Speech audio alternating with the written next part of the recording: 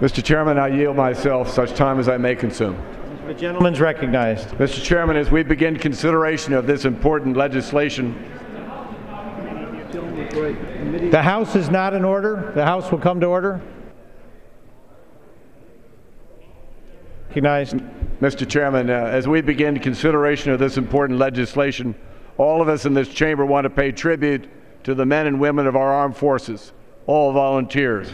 They deserve our heartfelt thanks for their incredible service and sacrifices and that of their families. And everything we do over the next few days should be dedicated to them. My colleagues, the fiscal year 2015 Department of Defense Appropriations bill was reported out unanimously by the full committee on June 10th. This recommendation is a product of countless staff hours, 10 official briefings, and 13 hearings. Most of our hearings related to assuring success and reducing risks for our warfighters and their mission. It is worth noting that one of these hearings was exclusively dedicated to taking testimony from members of the House on their views, opinions, and priorities for this year's Defense Appropriations bill. I want to thank those members who took time to inform and educate the committee, as well as other members who made specific requests. At the onset, I'd also like to thank Chairman Hal Rogers and Ranking Member Lowy for their support of our committee's work. As they know, this bill is a product of a bipartisan and cooperative effort, for which I thank my good friend, the Ranking Member Pete Visclosky. He has been a valuable partner throughout this whole process, and thanks to all members of the committee and to our incredible staff. The base funding recommendation is $491 billion, which is $202 million above the President's request and $4.1 billion above last year's enacted level. As many members are aware, the committee has not yet received the President's recommendations for the overseas contingency operations. The OCO budget is known, so we're forced to include a $79.4 billion placeholder in our legislation. Our committee operates in a completely transparent and accountable manner, so clearly this is not the way we wanted to proceed to the floor, with no details, no context, no facts for those accounts. We've pressed the administration at every opportunity to get us the OCO plan. The administration has told us for months that it is finalizing its plan for the enduring U.S. military presence in Afghanistan, which will have a serious impact on the size of that funding request. Well, 3 weeks ago, the President announced his plans for U.S. troop levels in Afghanistan beyond this year. The Army and Marines have already closed down bases and removed tons of equipment. Still, we have no request and are forced to debate a placeholder of nearly $80 billion. While the Afghan presidential elections are still unsettled, the leading candidates support the bilateral security agreement, supposedly the anchor for this funding request. So what's the holdup? We need to get on with it. And I have to say that many people find it just a bit bizarre that the administration has proclaimed its opposition to the bill yesterday, when they have failed to do their job and lay out their game plan for overseas operations. But whatever the recommendations we ultimately receive, we will closely examine their request, because we still have troops and civilians on the ground, and no matter the number, they need to be protected. Of course, we'll also consider the deepening war and conflict in Iraq, the continuing disintegration of Syria, the aggressiveness of Russia in Eastern Europe, and China in the Pacific, the growing influence of Iran, increased terrorist attacks around the globe, especially in Africa. So while the administration feels the pending OCO request will have a great deal to do with our enduring U.S. presence in Afghanistan, in reality, the request will have a great deal to do with our enduring role in the fight to protect Americans, our homeland, from a growing list of global threats.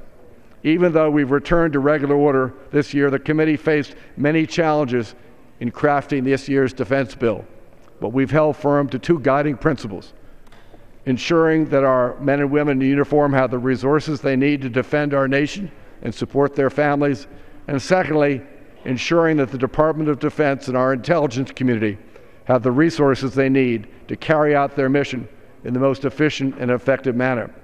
Our goal throughout this bill is to support our warfighters now and in the future whenever the next crisis arises. At the same time, our committee clearly recognizes the nation's debt crisis, and we found areas and programs where reductions were possible without adverse impact. Finally, it's important to note that we make every dollar count without harming readiness or increasing risks incurred by our warfighters.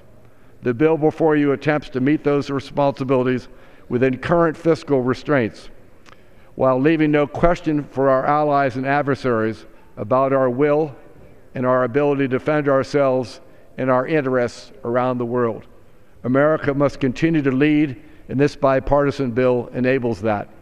Let me highlight just a few items briefly included in this fiscal year defense appropriation request.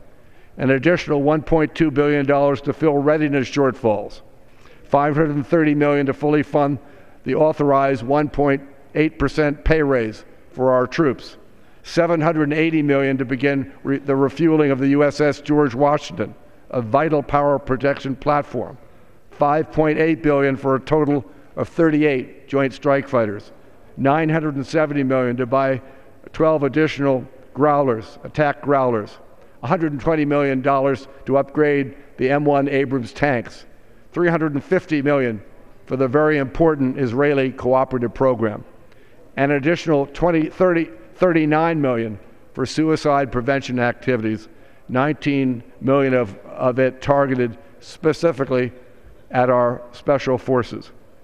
These are but a few examples of our commitment to the U.S. military dominance across the air, land, and sea, our commitment to our allies and partners, our commitment to our service members, all volunteers, and their families. Mr. Chairman, I understand, all of us do, that Americans are weary after 13 years of war. Despite the proclamations of some that al-Qaeda and its followers have been decimated, the American people must understand the reality that terrorism is actually spreading worldwide. Yes, our enemies have sustained serious damage, inflicted by the most skillful and powerful military intelligence organization on the globe. But in many cases, these enemies have adopted and grown to become even more dangerous. We are witnessing an alarming collapse in Iraq. The central government now controls less than half of its sovereign territory as it reels before a full-blown insurgency. The concept of an autonomous jihadi state or caliphate determined to attack the West is an unacceptable development that demands a response. We pivot elsewhere at our own peril. National defense is the priority job of the federal government. Our Constitution grants this Congress the full range of authorities for establishing the defense of our nation. Our task in this House is to ensure that our military is ready to respond when the Commander-in-Chief calls. This legislation moves us towards a state of current and future military readiness that will protect America, and I urge its passage. Thank you, Mr. Chairman, and I reserve the balance of my time. The gentleman reserves.